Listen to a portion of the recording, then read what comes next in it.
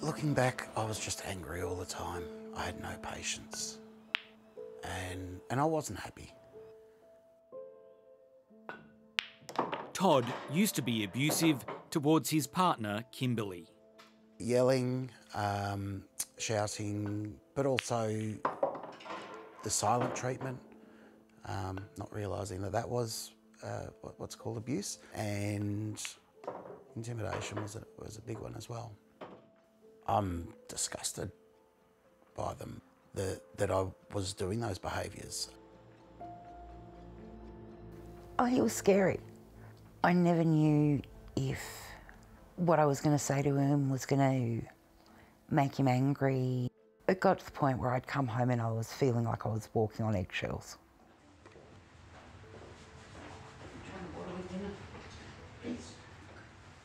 Todd and Kimberly say they've turned around their relationship after Todd sought help through a program designed to address abusive and violent behaviours 5 years ago. They're speaking publicly for the first time. For me, it was a life of fear. Not for myself physically, but the fact that I felt like I wasn't me. I was constantly afraid. I was constantly hiding. They say it never got physical, but that the abuse showed itself in the smallest of things. Even something little like, I really wish you'd take the garbage bin out before it's too full. That would set him off. I said I was going to put it out, right? And that was just that. That was the last thing. And bang, I'd yell or shout, and yeah, that'd be the argument for the night. So yelling at Kimberly, you saw that as normal? I saw that as everyone gets angry. It was realising how much I was yelling and how scared it made her. Kimberly gave me an ultimatum, said, "You need to get help or I'm gone." I thought, I love this lady. Don't want to lose her. Dave Nugent understands violence deeply. He knew he needed to change after a shocking outburst against a former partner when he was a young man more than 30 years ago. At a particular family event, I lost my cool and I ended up smashing the family car with a steel pipe that was triggered by an argument we had before the event, and that was the turning point. Dave went on to become a trained men's counsellor, setting up his own program on the outskirts of Melbourne that's been running for 20 years. If you know you've got a short fuse, if you know that you're overreacting, or if you know that you struggle with jealousy about what she's doing or where she is, these are all red flags.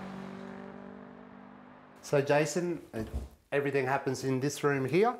Today, Dave's meeting up with some of his regular participants. Here we go, rock and roll. Joining in is a facilitator, Kathy, as well as Todd, who's kept up with the program. The other men on the call do not want to be identified. Oh, we got some good numbers. Thanks everybody for this, turning up today. Programs like this one are designed to help men stop their abusive and violent behaviours. The men are asked to identify some examples. I definitely get an aggressive tone. Oh, My voice changes. Yep. aggressive tone. Tone. Aggressive. Yep. Loud, is it?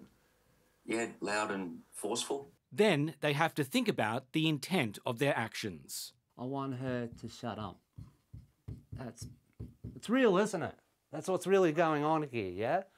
So I got this angry look. I'm shutting down, but really, at the end of the day, I want to win this argument. I want her to shut up. What else is my motive here? Control. Dominance. I want control. Someone said, what's the control about? Power. You could also say, to show her, I am the man and you listen to me. I'm the man. Crucially, they're asked to question the beliefs that drive these actions. I was a big believer in we're not equal, so you're not my equal, I'm superior. The first step for men to make change is that they have to acknowledge they need to change. But to get to that point, they've got to acknowledge that their behaviour is abuse. The good news, though, is that we can rewrite these. We don't have to live our life like this. If we look at the first one, what I want is more important compared to what she wants. Have a think about that, and what would be a healthier belief or a positive belief? Yeah, I think the first one is all people are equal. Okay, so we could put here, if we're talking about the relationship, that she is my equal. She's my equal, yeah? Yeah, definitely. Can you describe the moment that you knew you needed to change? The night I got kicked out of my house and got told not to come back home. Yeah, that was the biggest motivation, which opened my eyes, I suppose, to exactly I was being an aggressive prick. When my kids didn't want to come over for the weekend, one weekend, because the fortnight before, I lost my cool. And to me, my kids are my world. Men's programs around Australia usually run about 20 weeks, but Dave believes many men need much longer ongoing support. We've been practicing a minimum of 40 weeks for the last 20 years, and 40 weeks sometimes isn't enough. On average, we'll hold guys for 2 or 3 years. Genuine, solid change doesn't happen over weeks. Service providers say studies show men's programs lead to a reduction in abusive and violent behaviours, but longitudinal research, that is, over years, is limited. They acknowledge that not all men will change, but those who are willing to should be encouraged. We can't arrest our way out of this problem. Men using violence need to be held accountable for their actions, and they need to embark on change, and we need to provide services that assist them do that in the safest and most effective way. We can't just keep providing money to pick up the pieces afterwards. One major service provider, Relationships Australia, says it has more than 200 men on its waiting lists in New South Wales alone, with some waiting for 5 months. Some women are actually waiting for him to get help. Their view is he needs help. He says, I put my name down. We actually could be creating a greater unsafety for women who are thinking, oh, well, he's doing his best. And in fact, by the time he gets the call in 5 months that we've got a spot, who knows where that family's up to and what's happened to his motivation. Yeah. For Kimberly, Todd's willingness to confront his actions has made a huge difference to their relationship. It wasn't an overnight thing. It's not like you take a pill and you're all better. I realised that, yeah, my Todd was coming back. And it was so worth the effort. They got married last year. I don't have any fear now. I don't have to worry that there are consequences, because there aren't anymore. You might think you'll get teased, but ask for help. Go and ask for help. There's nothing wrong with it. In fact, it's the best thing you can do.